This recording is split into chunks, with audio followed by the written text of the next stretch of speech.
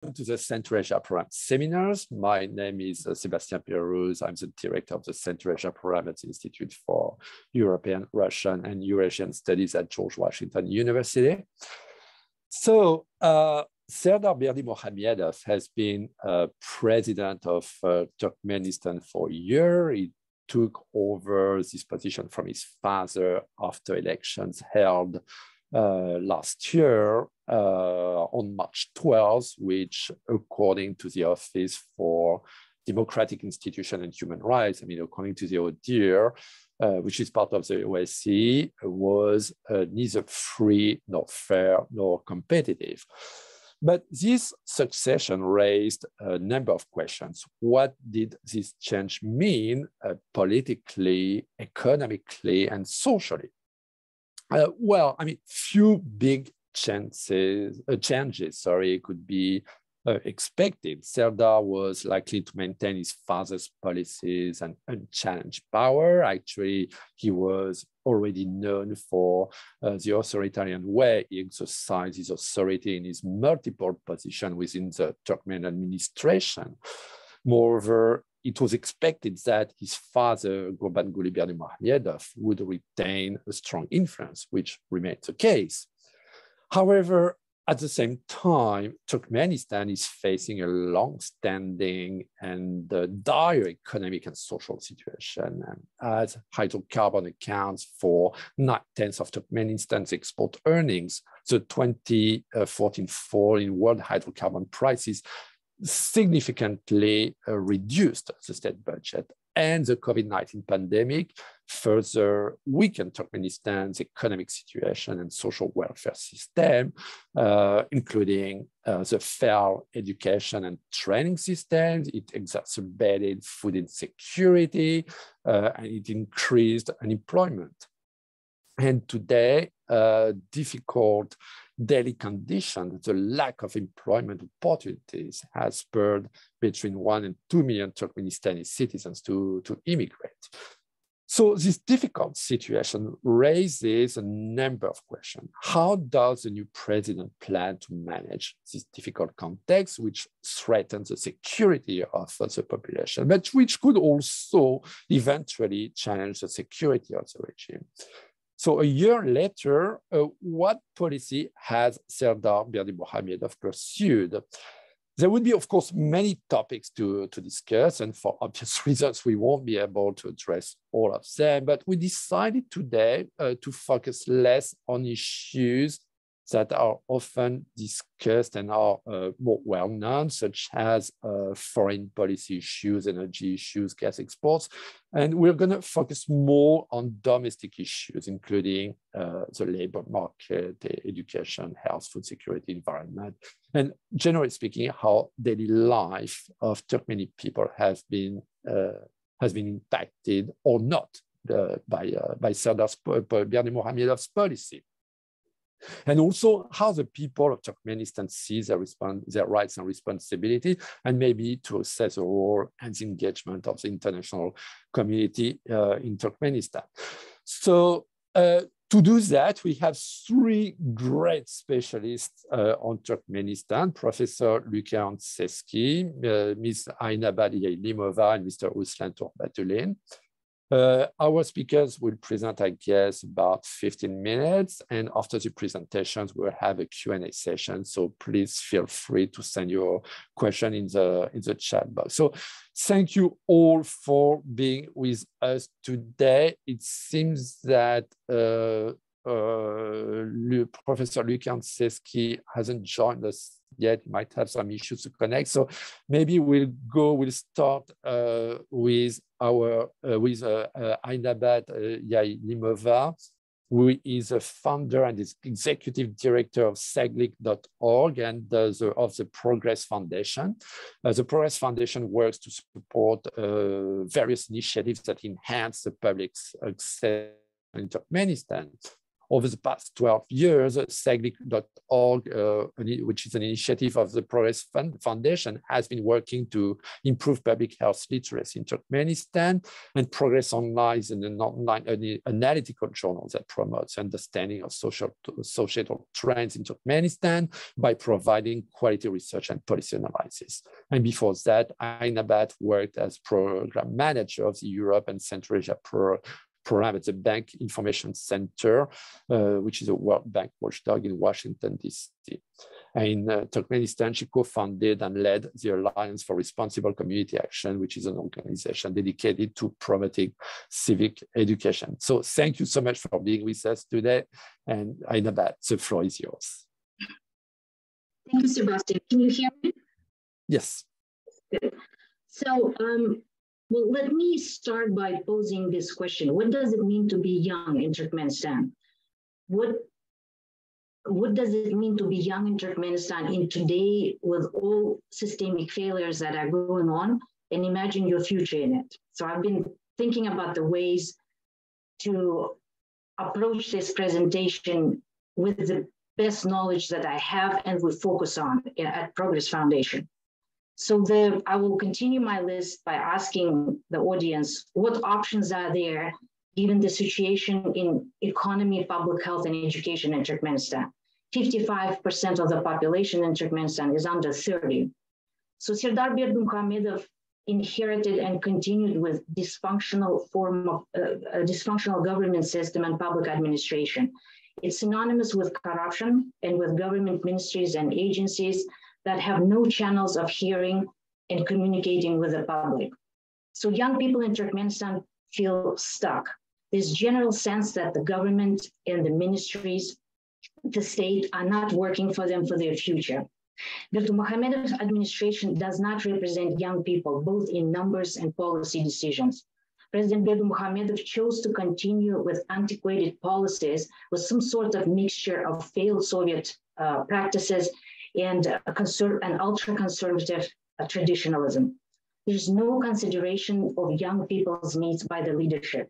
Most of the young people in Turkmenistan end up achieving what they achieve in spite of many roadblocks that have been created by the system. Young people lost all faith in the system. They do not believe that they matter. That's why they choose to leave the country. Many people who I went to school with are no longer in Turkmenistan. And over the last year, I keep hearing a lot of stories when young people go to Turkmenistan to renew their passports, and their relatives, friends, and family members say their goodbyes by advising them not to come back. So this tells you the level of the hopelessness in the country. Excuse me. I'm concerned and very much preoccupied these days about what we're losing in terms of skills and people in Turkmenistan. What will happen to institutions where gaps have been left in hospitals and schools? I really hope that something will fundamentally change for young people in Turkmenistan to feel that they have a future in the country. Serdar Berdimuhamedov continued with old recipe and ingredients of governance, unhearing government with heavy dose of poor quality propaganda, fear and violence, with all put together with a thick source of corruption. Not a single story news has been published in the state media in 2022, raising the problems and issues that matter for average Turkmens. Berdimuhamedov's administration further isolates the country, both economically, financially, and intellectually. Turkmenistan continues to suffer from data anemia. Data that is vital for policymaking and decision-making is not publicly available. The IMF and the World Bank continue excluding the country from its reports due to lack of credible data. The narrative of zero COVID infections and deaths in Turkmenistan continue. There are no plans to release the results of the census that happened in 2012 and the last one that happened in December 2022. No reform has been taken to address the dual exchange rate of the manat that has devastating impact on the population and business. Strict currency control continues. So Serdar Berdimuhamedov inherited an annual inflation rate of over 50% in 2021. In 2022, the inflation, according to our PALO index run by Progress Foundation, the inflation went down by 11% as a result of command and control economic measures. The cost of food remains high. Purchasing power of the population has significantly declined over the last 5 years. The black market exchange rate is 6 times higher than the official exchange rate. The government intensified in 2022 internet shutdowns and is trying to build internet to seal off the population from modernity and science. In 2022, there were 4 internet shutdowns registered in Turkmenistan by independent groups. When internet is not shut down in Turkmenistan, it only exists in its name because it's painstakingly slow, prohibitively costly, and aggressively censored. Travel restrictions continue in practice and exacerbated by the situation that there are many Turkmens walk around the world or outside of Turkmenistan, walk around with expired Turkmen passport. And the government introduced Turkey in September to introduce a visa for citizens of Turkmenistan after many years of visa-free travel between the countries. And last but not least, April-May 2022 has witnessed an unprecedented campaign to control and restrict women's and girls' choices, a way of life in Turkmenistan. Each wave of it leaves both women, girls, and men deeply traumatized.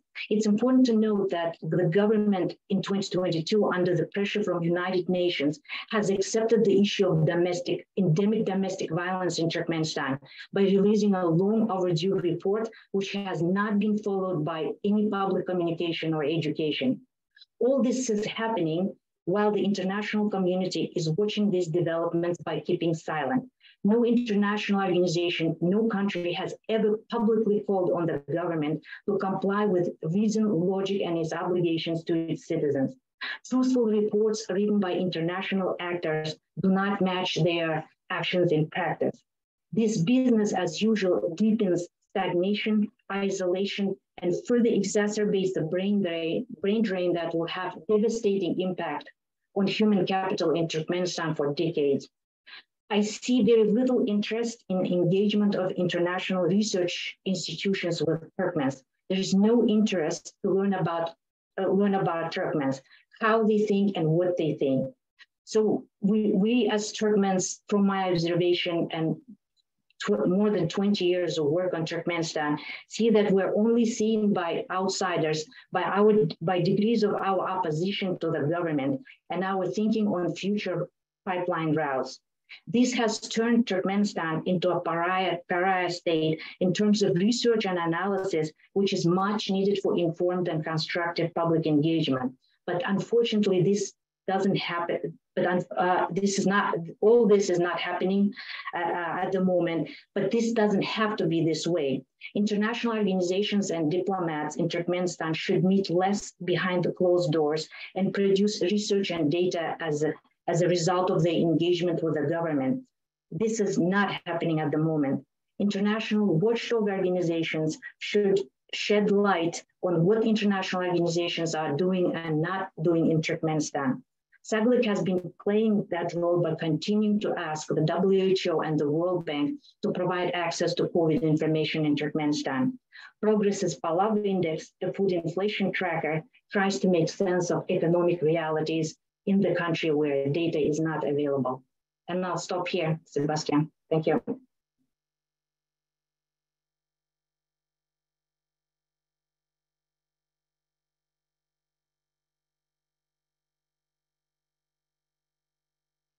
I'm so sorry. I have an issue with my computer.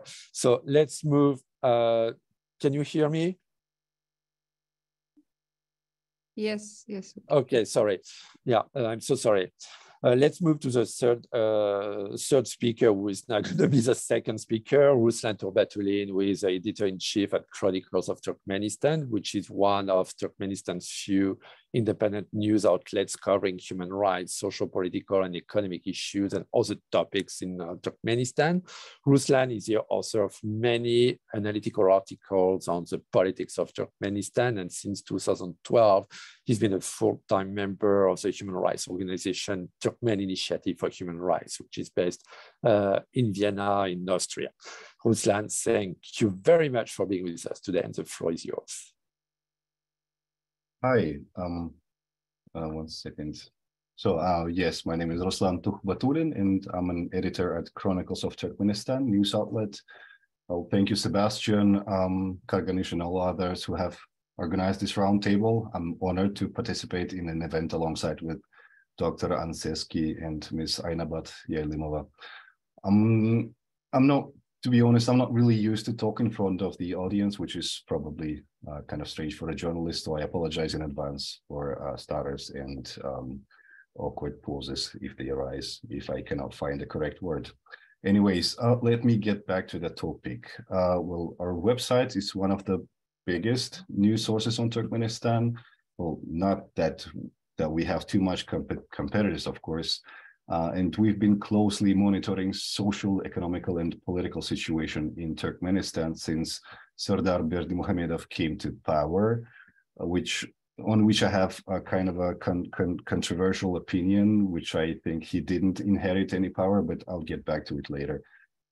There were some important events since this power transition, but not a whole lot has really changed in Turkmenistan, to be honest. Most important news story that made a lot of buzz in foreign media happened in spring last year, right after Serdar Berdimuhamedov's inauguration. In Turkmenistan campaign for, how should I put it, for women's morality has started. And women were forbidden not just to drive cars, but in some cases even occupy the front seat of the car. Also, there was a ban on using certain cosmetical procedures, like under-skin injections, I think those are called. Many beauty salons were inspected by the police officers, and some of them were closed. But these were kind of verbal orders. There were no written laws supporting these newly introduced rules, which means that they are not kind of legitimate, but police officers were still demanding to obey them. And this situation is very typical for Turkmenistan when someone from high above wants to force his moral views on people of the country without any legislative base supporting these new rules. They introduced these so-called vocal rules or vocal laws. The best example is with the white cars in the country. In Turkmenistan, people are allowed only to drive white cars, although there's no written law banning other car colors, but still every car on the road in Turkmenistan is white. And usually these campaigns that are based on the verbal orders last for a month, maybe two, and then they kind of fade away, and police officers suddenly stop caring about those new rules. And now women are again using all sorts of makeup and plastic surgeries. The beauty procedures which were banned. But still, it was kind of a very important story that shows how the government perceives women and their rights.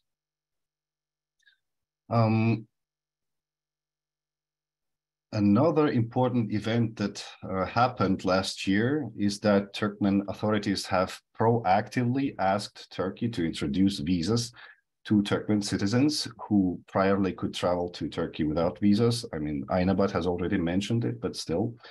Officially, Turkmen Ministry of Foreign Affairs claims that this does not hinder people's right to freedom of movements, but it rather improves their security abroad.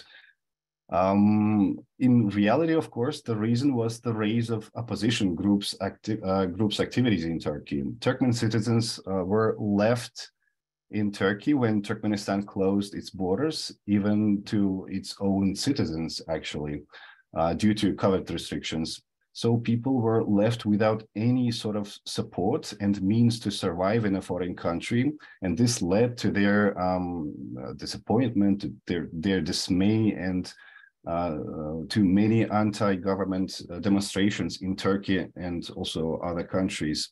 So in order to have more control over potential growth of opposition groups in Turkey, Turkmen authorities have asked to introduce visas. So that was the second big news piece. And the last important event that I wanted to bring up is the release of several political prisoners that were pardoned by presidential decree at the end of the last year. Among them were lawyer Peygamberdi Alaberdiyev, who was sentenced for 6 years in 2020. Officially, he was arrested for hooliganism, I think it's called correctly, and that he has injured someone. Well, in reality, he was suspected to have contacts with opposition groups abroad. Also, at the same time, Dr. Hursanay Ismatullayeva, who was also released in 2021. She was sentenced for 9 years. Officially, she was arrested for fraud and for forging some kind of a fake document. In reality, she was arrested for contacting editorial of a foreign independent news outlet and telling openly about corruption in medical sphere. There are still a lot more, of course, political prisoners in Turkmenistan, but I'm not totally sure why these two were released. And please don't get me wrong, this is a great news, and I'm really, really happy it happened. But the thing is, it's not very clear what made Turkmen authorities pardon them. It never happened before.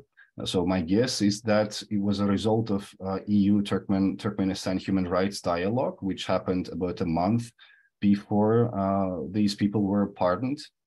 Our and other human rights organizations have sent EU delegation information on certain human rights issues in Turkmenistan, including names of these political prisoners and their cases.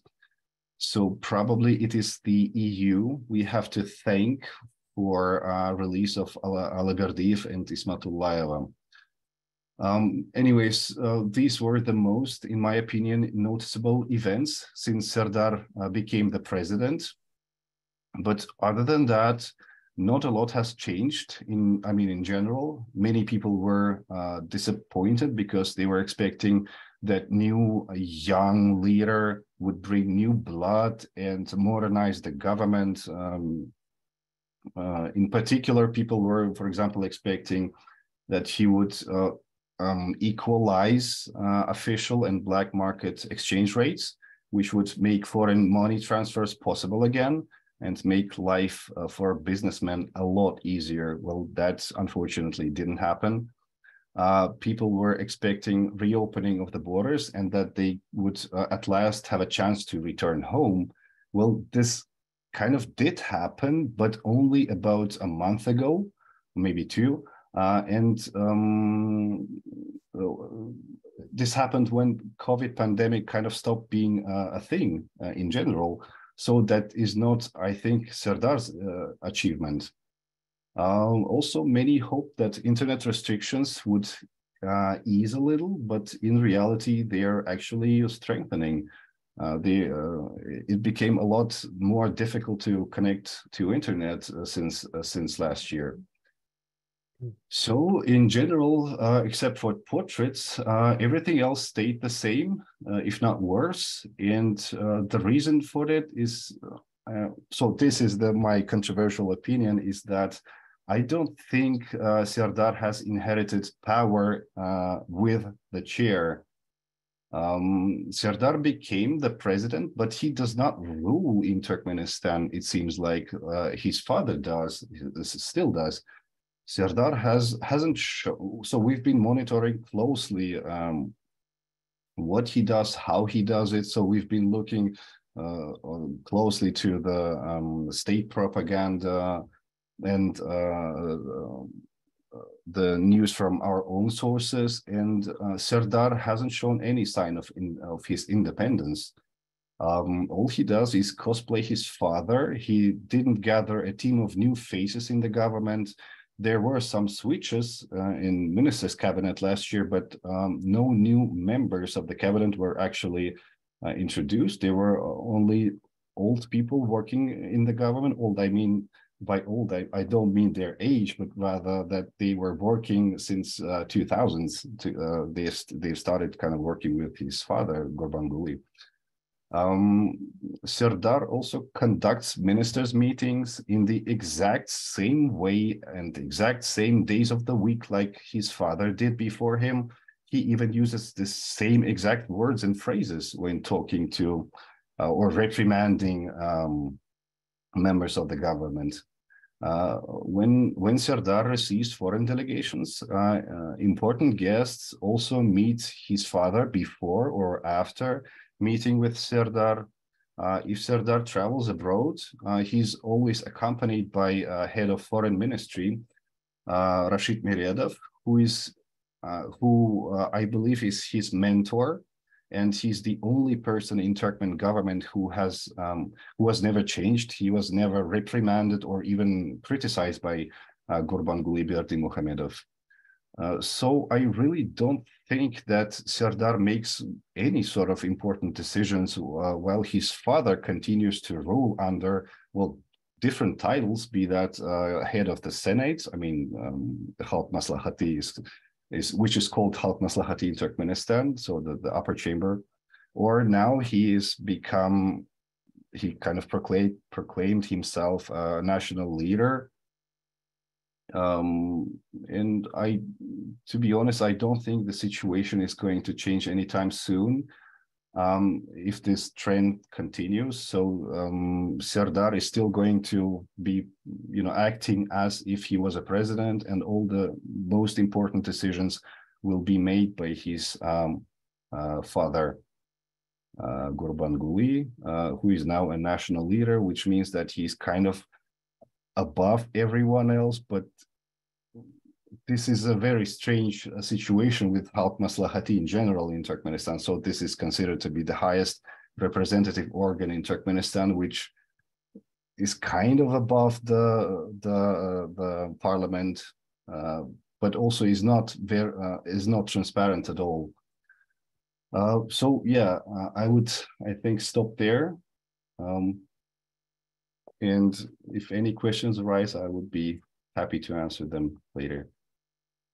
Thank you so much, Ruslan. And I mean, so it seems that Professor Anceschi hasn't been able to join us. Maybe he's going to join us a little bit later. Let's see. So we're going to move to the questions, but first I would like again to thank you very much. I mean, you already addressed many points, and this raises many questions, of course, for the Turkmen governments, but also as you were talking about, Ruslan, about what is Serdar's political autonomy, taking here into account that his father continues to hold many of the powers and seems to be trying even in recent weeks to come back even more on the political arena. And also another question is how the population can be more involved, taking into account the authoritarianism and the risks to engage this country in any kind of independent political activity. And also the question is, how can the international community be more involved? By the way, I'd like to recommend a paper entitled "The Aura of Governance in Turkmenistan," which has been authored by one of the best specialists on Turkmenistan, Victoria Clement. This paper was published 2 days ago on the Diplomat website, and this paper makes a very good points on the situation of Turkmenistan, including on the engagement of the foreign community. So there are, of course, questions. I have questions. Please, so feel free to send as many questions as you want. Let's start. I mean, there are some questions about the status of religion. So could you say a few words, elaborate on the status of religions and beliefs in Turkmenistan? Is the regime involved in religious affairs and in people's spiritual practices overall? And what is the relationship between Muslim religious authorities and the government? Who wants to answer? Aynabat, you want to go first? Yeah, I can. So we need to understand that this is a deeply atomized society, isolated from outside influences, both in terms of information and interaction. So when we talk about religious life or civic life, it's strictly controlled. Yes, you practice your religion in a strictly controlled format, in strictly restricted spaces. Mosques, churches, they do exist. People go to mosques, people go to churches, Russian Orthodox Church, other churches. But it's just like any other civic activity. It's strictly regulated. Where we can say, yeah, so that's just the features of a classic closed authoritarian system applies to Turkmenistan. There are no exceptions there, just like in any other country that is, pursuing this, pursuing this regime, Yeah, Ruslan, please add. So regarding religion, the thing is that religion, so how should I put it and not be the main common, so to say, religions are not forbidden, like the Christianity or Islam. But the thing is that only the traditional in the views of the government, only traditional Islam is allowed in Turkmenistan. So Berdimuhamedov is highly religious guy. He builds mosques. He is following all the Muslim traditions. Like yesterday, he has given a sadaqah because of the tragic events in Turkey. It led to many victims of the earthquake. And well, yeah, he is a religious guy, but the thing is that, as Aynabat said, the overall the religion groups are strictly controlled in Turkmenistan, so they're afraid of potential extremist groups, probably. Well, at least they claim that that's the reason they are trying to keep an eye on the religious groups. But also, of course, they forbid the lesser known or kind of smaller religious groups, like the Jehovah's Witness is not allowed in Turkmenistan. The many were they are not registered. I mean, many followers of this religions were imprisoned because they didn't want to serve the military. In the military, fortunately, many of them were released last year, I think. But still, if you're following the traditional Islam, well, you're kind of are free to exercise your religion. But if you deviate from the certain approved path, well, you're gonna be under surveillance.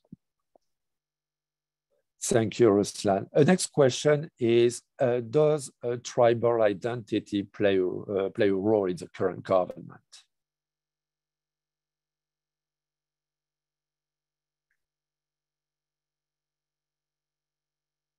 Anyone can answer this question?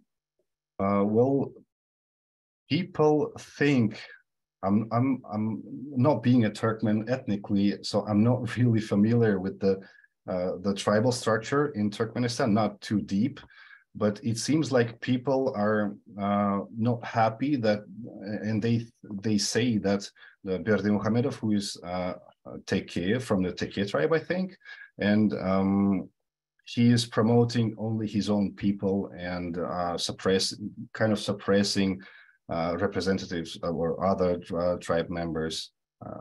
But it's not that I don't have any kind of proof of that, or certain nothing happened that would show that he's strictly against other tribes, although it seems like he promotes his own people from his own. Thank you, Ruslan. Aynabat, do you want to add anything? Yeah. On tribal, the question, tribalism, we just simply don't know. So these are the questions needs to be researched and addressed by researchers who have access to information based in the West. These are the things that we need to study.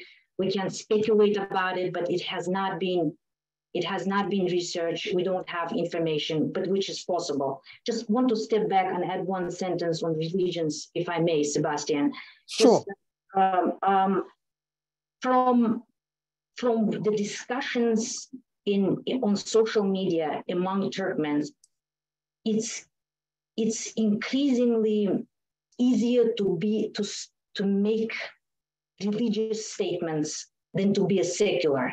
This is a very interesting not a recent developments, but it's been going on for many years. But now more and more people on social media, so you can see that among youth, it's more accepted to be outwardly religious than to be secular. And there are more attacks on, I mean, I've never even seen anybody, very rarely I see Turkmen young stating that, I'm secular, or there will be something citing from the Constitution saying that, we are a secular state, and the person will be attacked saying, no, but we're traditionally Muslim society. So this is very interesting trends that are happening there. I just wanted to add that. Thank you, Aynabat. So we have several questions on foreign policy. So let's try maybe to address some of them. The first one is, do you think that the Taliban takeover of Afghanistan will impact Turkmenistan in some way? And what are the current relations between the government of Turkmenistan and the Taliban?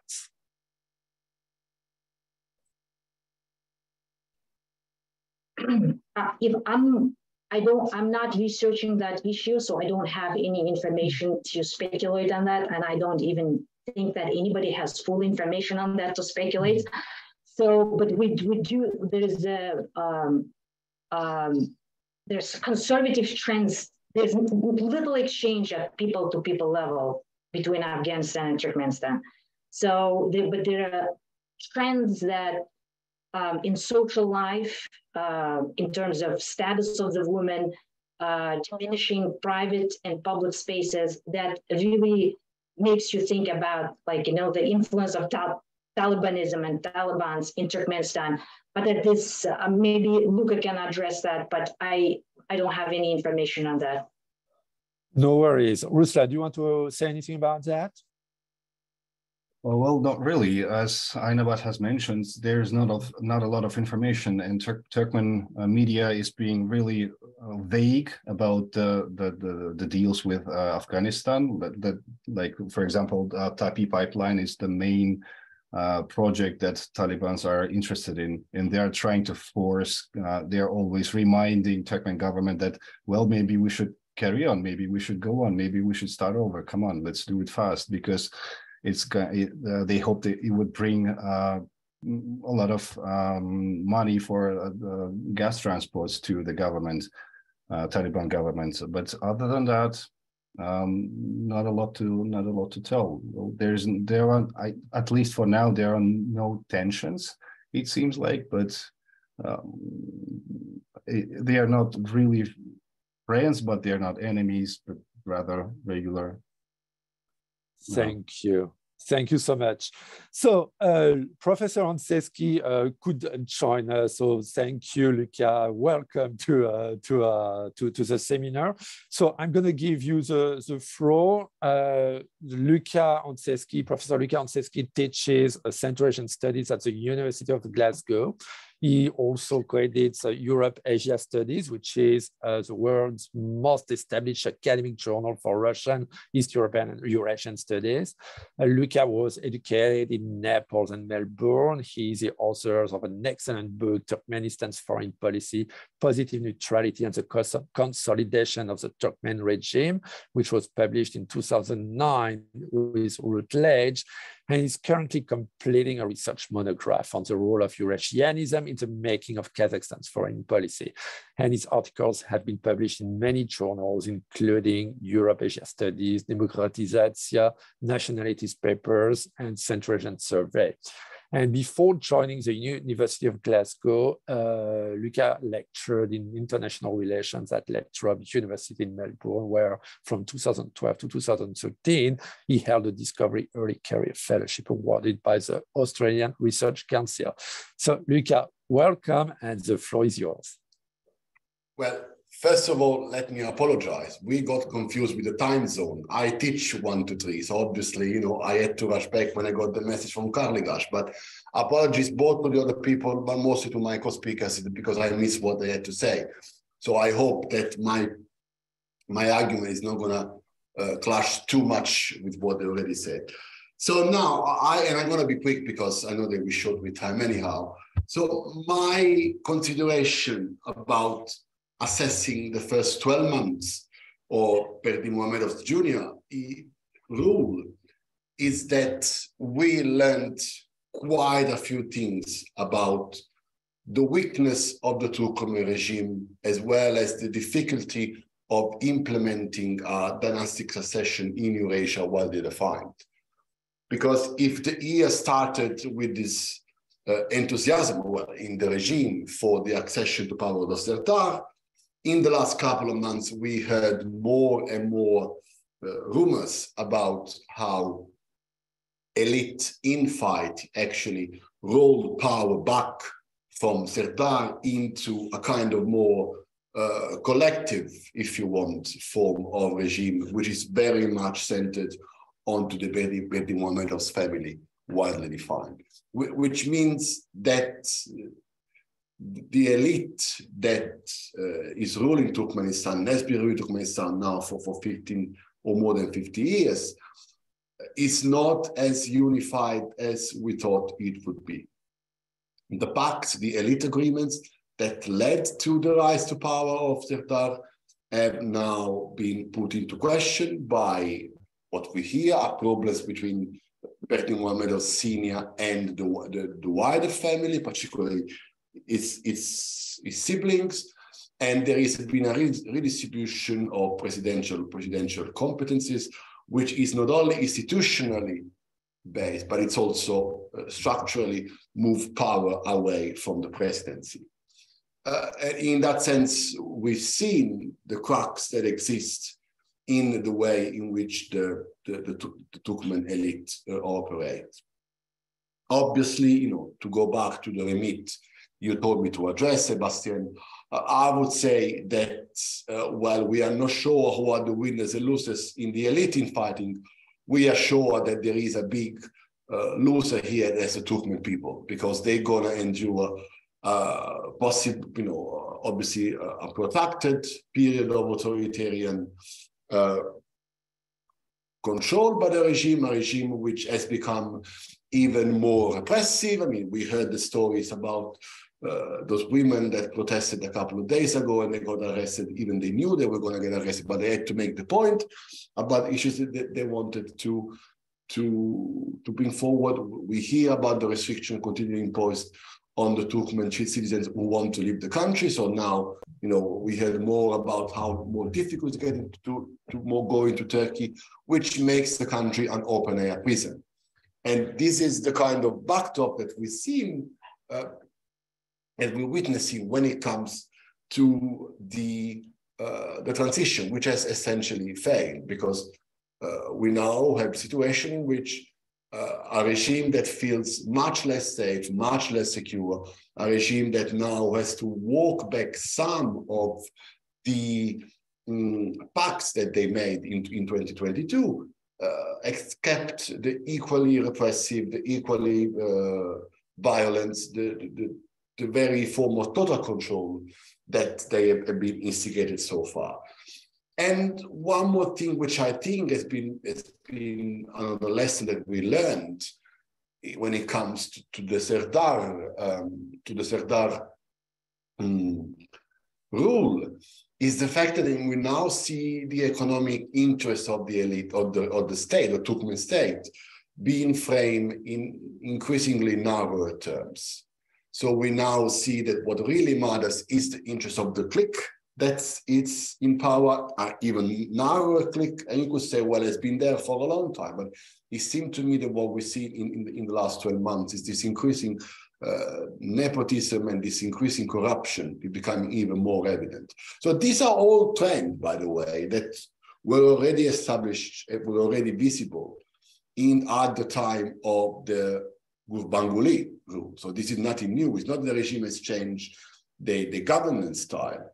But what we have is a situation in which those trends were accelerated. They now become even more visible. And that's something which, again, has got one big loser, and that's the population at large. The energy policy remained the same, very much monodimensional, the China monopoly. There is no serious effort at diversification. The degree of isolation in the politics of the place become foreign policy its maximum.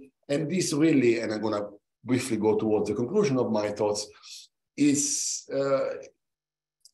it's made this country one of the most, closed, and continue to do so, and the regime one of the most intractable in the world. And if you just allow me one final thought about this, because I always regard Turkmenistan as a laboratory of authoritarian innovation. So the authoritarian technique that gets tried into Turkmenistan, one for all is the one about COVID that never existed there. Those techniques become successful elsewhere. I think that one of the lessons that the other Eurasian teams, the other Eurasian regimes have learned, or they learned, is that dynastic transitions are difficult to execute and even more difficult to be kept in power, because it's now clear to everyone that was going to Turkmenistan is not smooth sailing, that there are cracks in the elite, and maybe moving from father to son is not a good solution after all. So apologies again for being late, but thanks a lot for your attention. No worries at all, Luca. We're so happy to have you on the seminar. So thank you for your presentation. So let's maybe focus a little bit on domestic issues. And I'd like to come back. I mean, Aynabat addressed that a little bit, but let's come back on the access to information of the Turkmen population to information. So there is, of course, the internet, but which remains, as you said, largely censored. People use the VPNs, but there's been a crackdown on VPNs with even police controlling people on the street. I mean, controlling their checked phones, checking their cell phones. Also, by the way, there is no law prohibiting the use of VPNs in Turkmenistan. So the question is, to what extent the government's control of internet and VPNs prevent people from accessing information? And generally speaking, so how do people access information from Turkmenistan?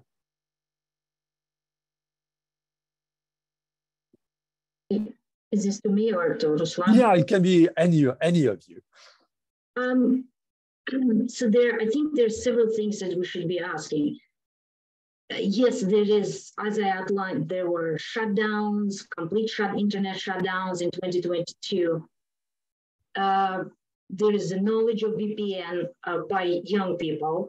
There is a strong state propaganda, not strong, it's actually poor quality, meaning in terms of numbers of it, overwhelming, available for Turkmen citizens. The question is that even if they get that VPN, and if they finally get access to internet, what is there in Turkmen language?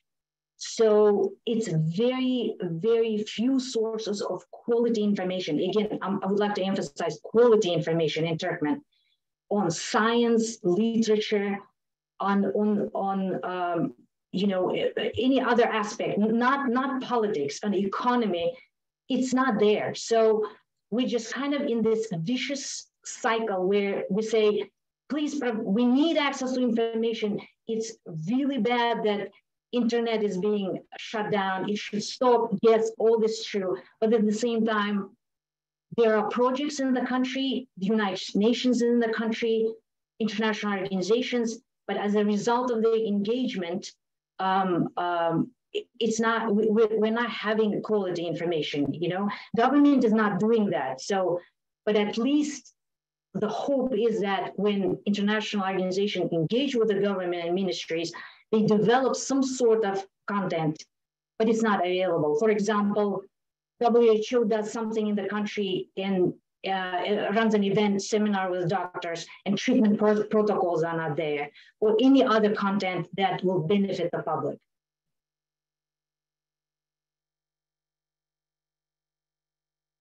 So yeah, I just wanted to add that there was a really crackdown on VPN services in Turkmenistan last year.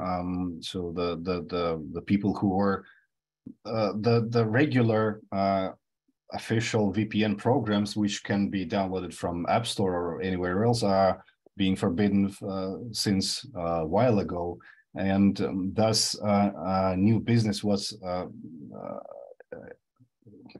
doing great, so to say, in Turkmenistan, where the specialists have been creating their own VPN servers. But since last year, these were targeted by Turkmen officials, and they were these people were not arrested, but they were, you know, talked to by secret services. So they were forced to shut down their business, and they were forced to give the names of other colleagues, so to say. And also, it seems like that they have started to use DPI equipment, which means deep packet inspection software or hardware, which even further introduced the internet restrictions for Turkmen internet users. So just to give you an example, on our website, we were getting about 8,000 to 10,000 unique visitors a day beforehand, and now we get about 2,000. So that's quite a lot of people were seemingly banned. So we didn't know how many people visit our website, which was of course banned beforehand. But now it seems like the majority of our visitors were from Turkmenistan, and they cannot now access to our website. And probably the same picture is seen on also other news resources about Turkmenistan. Yeah, please, Aynabat, sure. Back to the same question. So I just would like to highlight the humanitarian aspect of it. It's one thing that you do not have access to general news in the country covered by independent opposition sources, but it's another issue when your child gets cancer and you have a few hours to act in research on a treatment, on access in the country or outside the country, and you do not have access to internet. So what we're seeing is that access to, let's say, hospitals in India or Turkey or United Nations, they're blocked. So this is when we talk about internet, we should think and talk about these aspects of shutdowns and restrictions when those vital resources, educational resources, medical resources are shut down. So yeah, that's and for example, the internet is not a normal part integrated into the lives of doctors, for example, medical professionals in Turkmenistan. They don't, it's expensive, it's restricted, and they do not use it for their professional work. Thank you. Let's go on with domestic issues. And we know that Turkmenistan has significant environmental issues. So the question is there any chance that Turkmenistan will take some positive environmental steps and decrease, for example, methane emissions while trying to better capture its gas.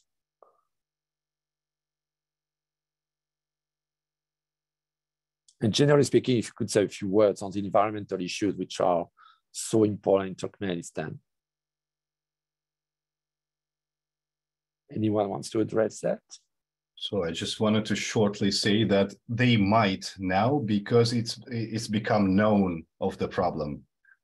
So it's now a big problem. So there were like satellite images that captured a lot of methane leaks in Turkmenistan, and now, since it became known, they might, change something. But it's not the new thing, of course. It's just now it's become known, and beforehand the same thing has happened. I'm pretty sure of it, but they didn't care about it at all. So now it might be the time for them to change their mind about it.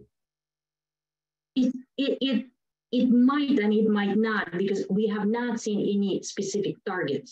So there are no targets, there's no data, there are no commitments, there are no pledges.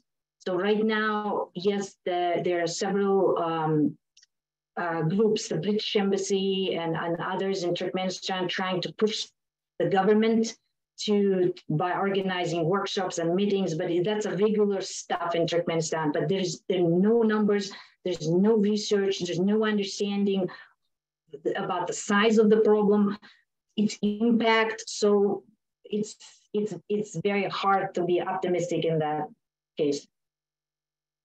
Can I just? Of course, Luca. I actually agree with Ruslan when he says that they may now do something because the problem emerged, because that's their track record. So if you look at this, it goes back to the Niazov years. The Niazov years, there was still the Kyoto Protocol in X, so to report the emissions. And Turkmenistan, as a non-annexed two states, were not actually requested to report the emissions. But they understood that in those years, so in the 90s particularly, reporting your emission was seen as an act of being a good international citizen. So they willingly shared those data. But they never did share, they never report to other conventions they were part of, like against torture, the rights of women, the rights of children. So convention which had to do with the quality of the governments. So the environmental issue for this regime, which has been continued for 30 years, has always been a kind of fig leaf, but first of all, an afterthought, so something not important, but to be challenged periodically, but also something which they periodically start to care about it, because they need to be seen as be doing something. So in that sense, this is a continuity between what was before and the current regime. So Ruslan is spot on this. Thank you, Luca. So one very important question, I would like to come back. Aynabat talked a little bit about it, but I think it's very important, which is a question, which is about the status of women, which, as Aynabat said, greatly, significantly, very significantly deteriorated since Serdar Berdimuhamedov took over as president. I mean, we've seen that a series of measures have been taken, such as restricting the use of cosmetics, even prohibiting women from sitting on the front seats in the cars. So the question is, who is behind these measures? Is it really Serdar Berdimuhamedov, or were these measures dictated to him by his father or by some conservative religious circles? And why are these extremely worrying measures taken against women now under Serdar Berdimuhamedov? Or should we consider that it's in fact the continuation of a longer process that began a long time ago? For example, even maybe since Niazov, since as early as the 90s, it seems that the status of women actually in Turkmenistan deteriorated already rapidly. So I don't know if, I wonder if one of you could say a few words about that.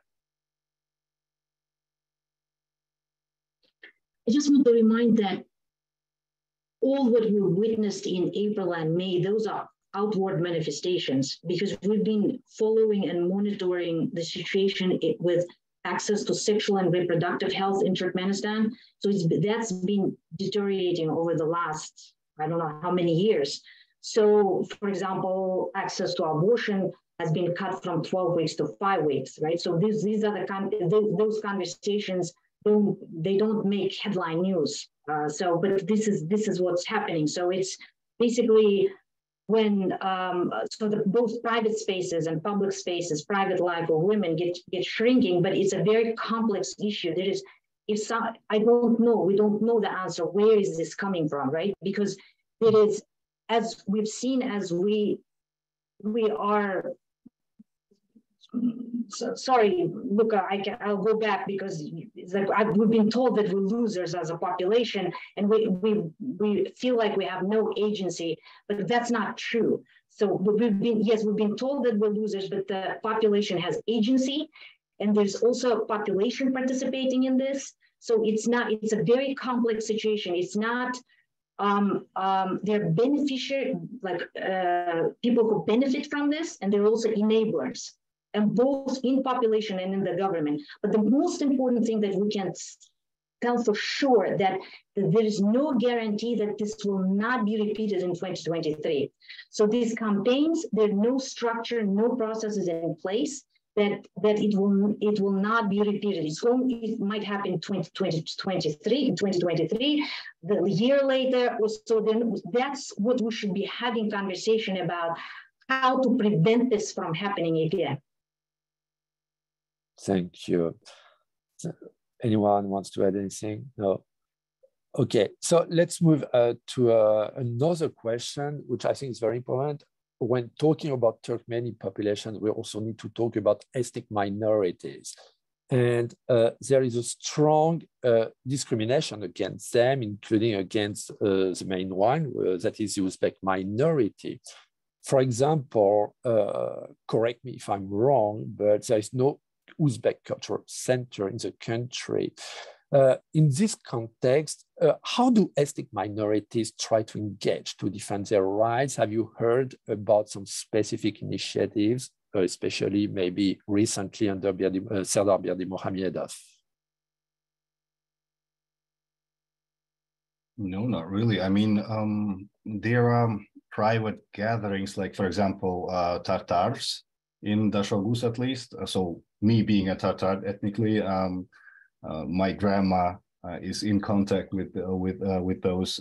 There's a small group of women who trying to keep their Tatar traditions and so on, but it's rather small group, and it's not and they're not activists, or they do not demand their rights or anything of sorts. They're just trying to maintain and keep their culture.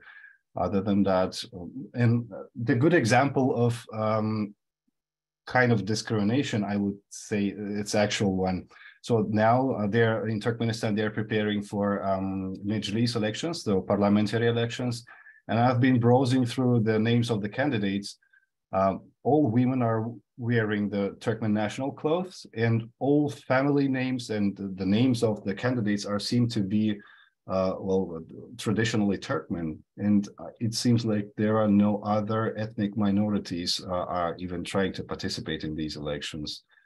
I mean, I'm not saying that we have to assume their ethnic identity based on the names, but it kind of shows a little the politics. Thank you, Ruslan.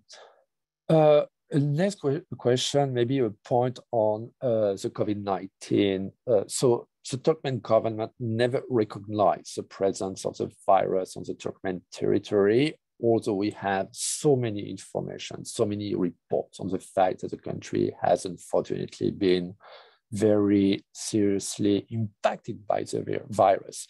So could you say a few words about where are we now? I mean, is the virus controlled, and could the international community maybe play a role in helping Turkmenistan on this point?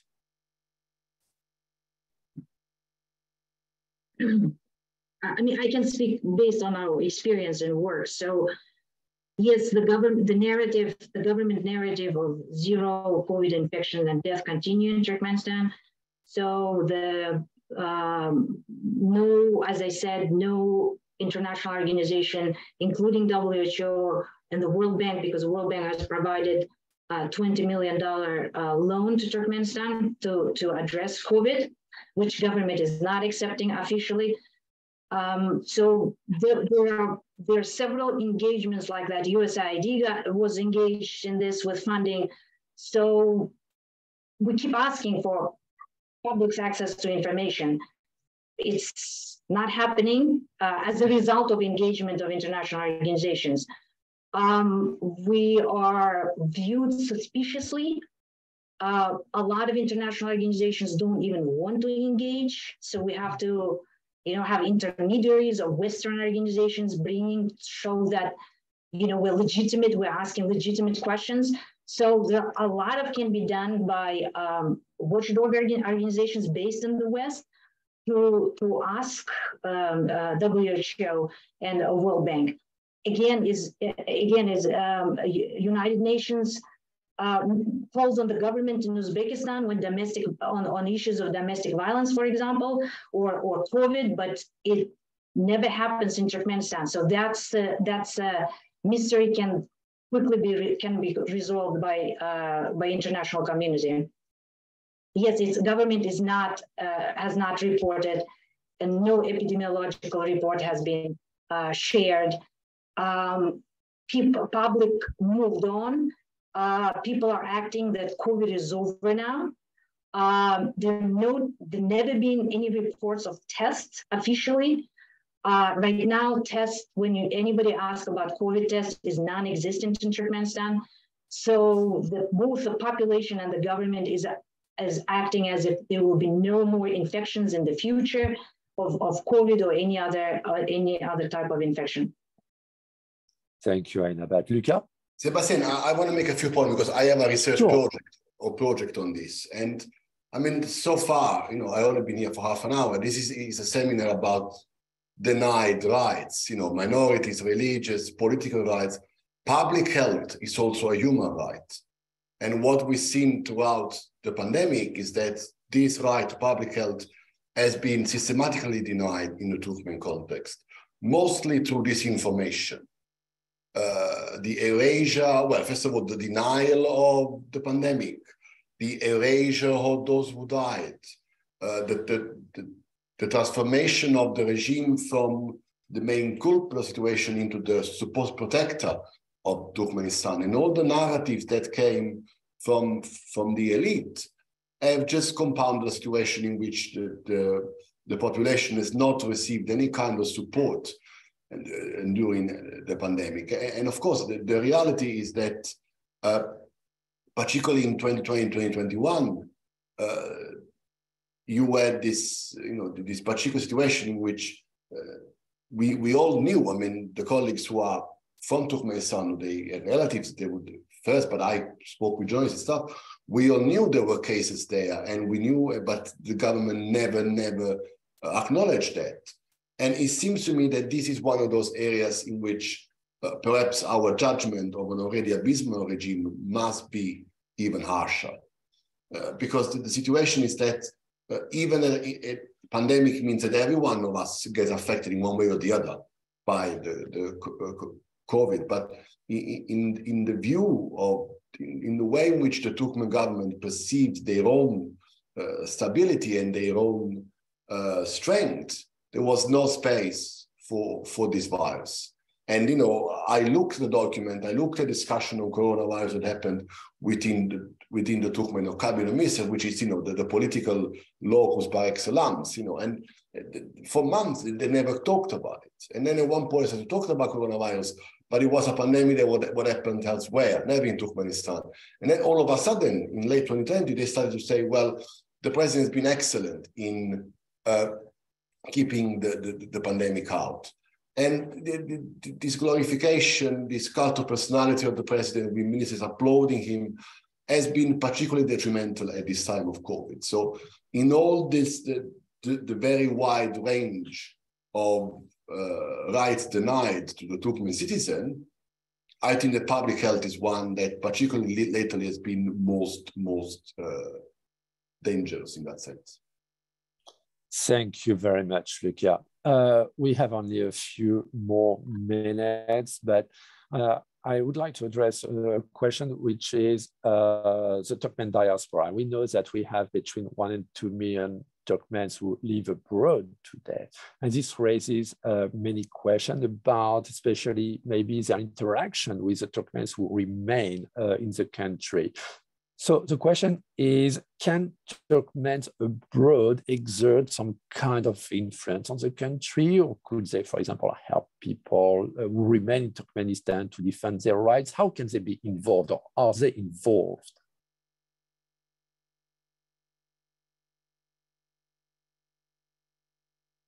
Can I start, or? Sure, Aynabat? sure, Ruslan. Yeah, please go ahead. I just wanted to say that you know, this pandemic situation, when where as I've mentioned before, the people, the Turkmen migrants, who of which there's a lot in Turkey, they have stayed. They were left in Turkey without any means to survive. So they were starting to gather opposition activist groups and opposition groups, and they were starting to become very, very vocal about it. They were, you know, making all this protests in front of the Turkmen embassy in Istanbul. So, and till now, they're really active in, at least in social media, and it seems like the numbers are kind of growing despite the government trying them to, you know, to shut them down. And till now, to which it has led to, unfortunately, rather more restrictions, but it kind of, that's the way the civil society emerges, actually. So they have to keep doing something. So they're not doing anything wrong. They're just demanding their rights. And oftentimes they're being victimized. I mean, not victimized, but rather they're being blamed for newly introduced restrictions, like for example, visas for the Turkey.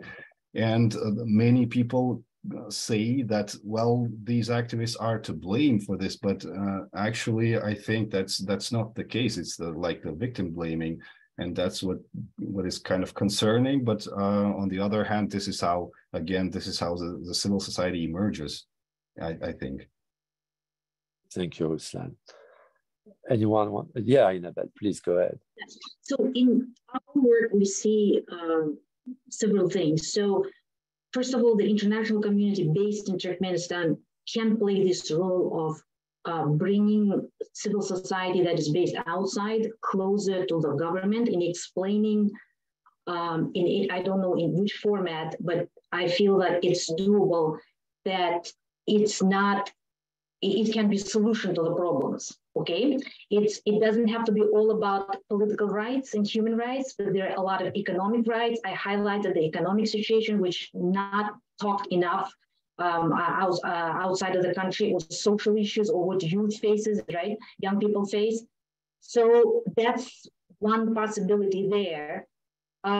Generally, there's no investment by international community, of course, by no investments by government, but also by international community in capacity of civil society. There's very low civil society capacity to produce high level content, research, fact checking.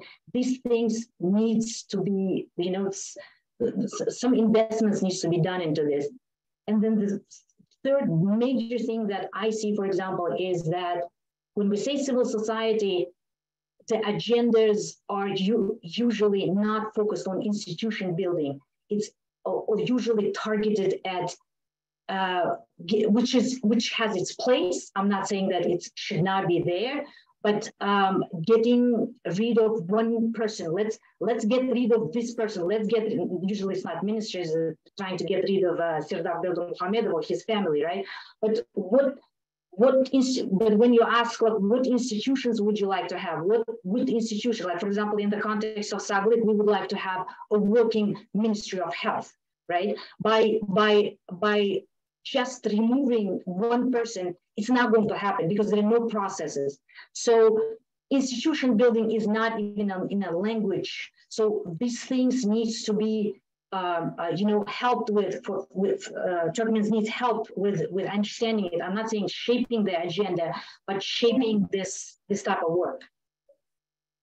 Thank you. Just Ruslan, wanted to say yes, that I totally agree with Aynabat, what Aynabat had to say.